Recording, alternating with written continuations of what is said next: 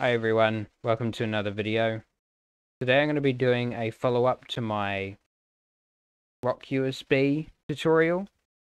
This one will be about how to reflash your PineNote if it becomes unrecoverable, or if you have a batch 1 PineNote, a developer edition, and you would like to move to the Debian system that is being flashed on the batch 2 community edition PineNotes.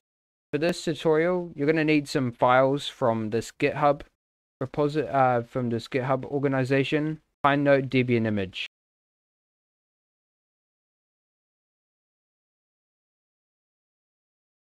We'll go to the releases. We'll go to the latest release, Debian Trixie 2025.1.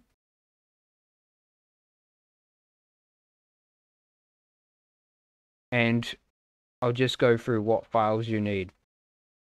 So we'll go through downloading the correct U-boot. This will allow us to use the magnet method without having to upgrade and all that. Our U-boot later on, like you have to with the factory image. We're going to need this to get into the bootloader. The logo, you won't need this. Debian partition 5 and data part dummy for OS partition 5.bin. These are all the files that we're going to need today. So we're going to go back to the main page of the repository and we're going to go to partition tables. This is where our tutorial is, flashing the PineNote using RK develop tool. I'll show you where to get it. In the tutorial page, there is a working installation of Pine64's fork. You can right click here, go to the page, and install this. You'll need some dependencies. There's not very many.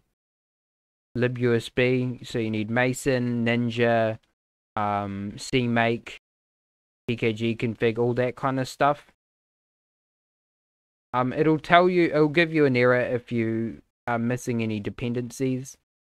So that and yeah, that shouldn't be a problem for most users. Make sure to do a full backup of your PineNote, especially your waveform. Your waveform is the configuration for your PineNote display. That's putting it simply, and it's very important. Due to licensing issues, we're not allowed to distribute the waveform files. So the ones that you get with your PineNote, you really need to look after.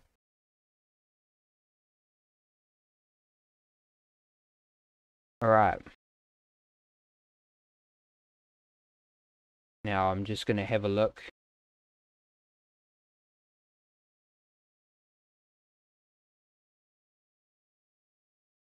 So if you have a batch 1 PineNote, you'll need to fix your U-boot. I personally don't have I personally don't have a batch 1 PineNote, so I'm not really sure what kind of issues people may have. But since it's a developer edition, I'm sure a lot of you guys will know what you're doing about that part. Alright, so let's go to the preparation. You'll need to download this new partition table standard 2.txt, and put that in a folder. With the I would recommend putting all of the files that you've downloaded into a single folder, just so it makes it easier just to flash everything, including this partition table.txt. So this will be the how your partition table is laid out. This is a new one. I'm pretty sure this will work for the this should work for the batch 1.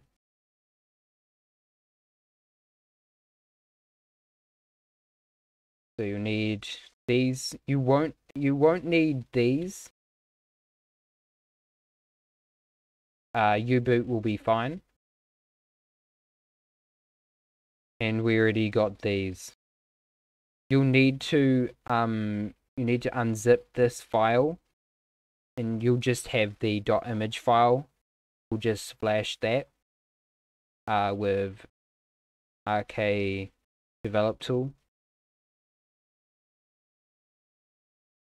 So for your batch 1 PineNote, for those of you who have one of those, you'll need to back up all of your partitions. I do recommend people who have their batch 2s as well, please back up your waveform. That's just the main one that you'll want to keep.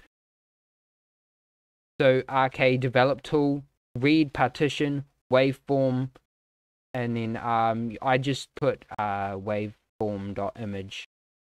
So you can put whatever you want. Alright, so flashing the new partition, layout, and image. So this is going to be your main instructions. RK develop tool, reboot into master ROM mode. So this is, at this point, we are assuming that you're going to be in RockUSB mode. So you can go back to the previous tutorial on how to get into RockUSB mode. Do that.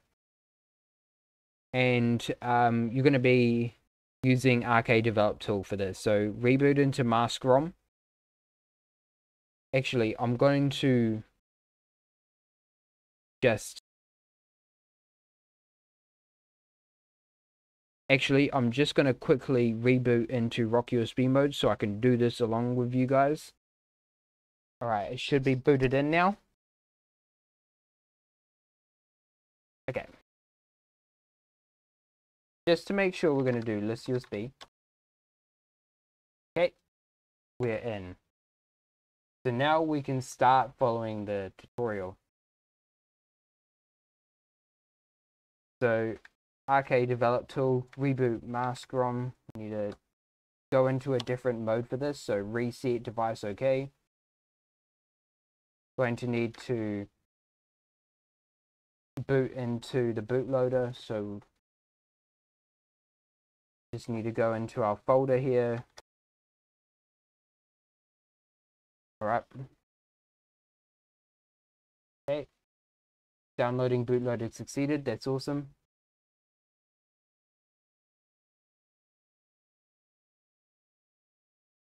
Now we need to write the new partition table. There. New partition table. Okay. Done. That's awesome. Now we'll just do the U-boot.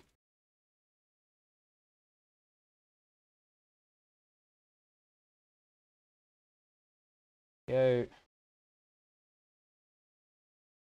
Cool. We'll do the logo. Have a look. So, okay. So we're using for old PineNotes, use art logo new USB. Okay, cool. So there's a new one. Yeah, so we'll just use logo new. Awesome. So that's just been written. Okay, now we need to do the Debian partition. So we're going to do that now.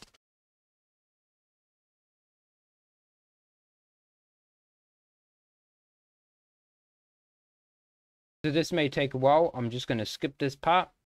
I'll be back in a second. Okay, now we're back. We have written the image to the OS1 partition. And now all we need to do is write the dummy partition. Go data part dummy for OS p5.bin and data. Kaboom. There we go. Now we should be finished. Objection! before I forget, one thing we really need to do is to get the waveform file on here. So where is it? So waveform.image. Okay. So we need to just replace this. Right partition, waveform, and then waveform.image. And you can press enter on that. Alright, now I'm going to switch to my phone. Alrighty, so now we've flashed all of the partitions onto the PineNote, we can turn it on. So you'll need to press on the button for around 5 to 10 seconds to force it out of RockUSB mode. We'll just do that.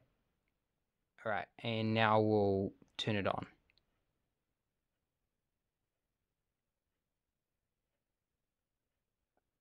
Okay, so that's good. I think I can just take that out now.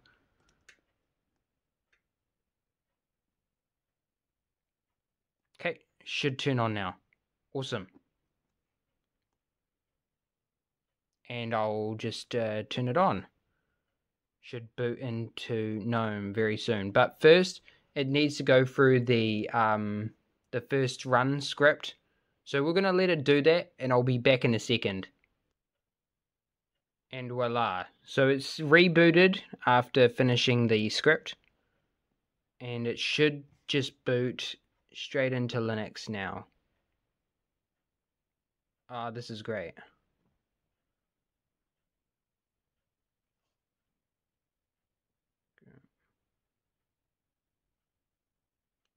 Now, if everything is gone successfully, everything should just work.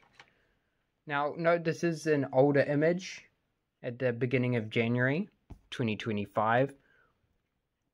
At the moment, things still could change in the instructions, but I think everything should mostly be set in stone. Awesome, and we've just got the help application. So awesome, so everything seems to be here.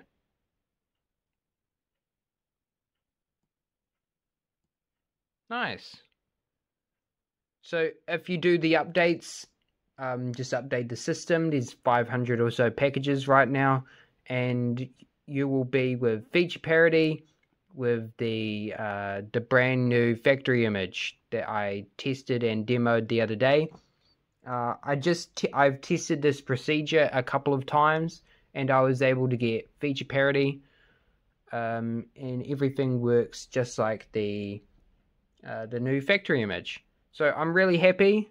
I hope you guys found this video useful, and yeah, not too much else to say about this one. I really appreciate you guys watching. Hope you have a great weekend. And have fun at FOSDEM. I know FOSDEM's happening this weekend. Unfortunately, I'm obviously not here. I'm still in New Zealand, so I will not be seeing any of you there. Next year. Alright, see you later, guys.